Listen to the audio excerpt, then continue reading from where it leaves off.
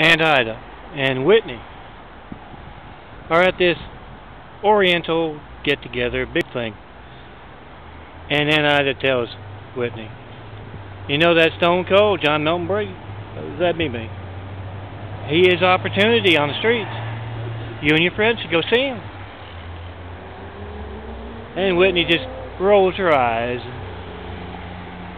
She says, "Hey, Ida, Melton's like 50 times older than I am. And as far as the streets, the unseen business, I've learned everything I need to know about that from my friends and boyfriends I've had." And she points over to Joey and Toby. One has locked their keys in their car and they're trying to figure out how to get in.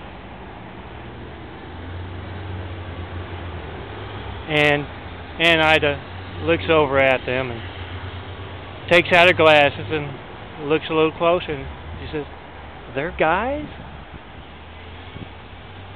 And then she says to Whitney, "Oh no, I won't have it. You got to go see the one and only Stone Cold Melton.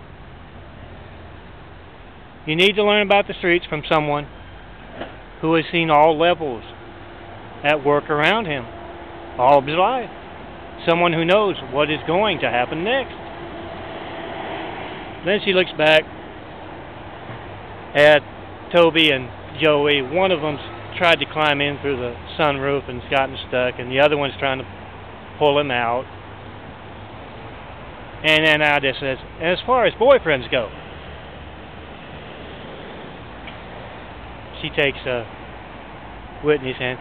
She says, "If you've only been riding the ponies all your life, you can't call yourself a cowgirl.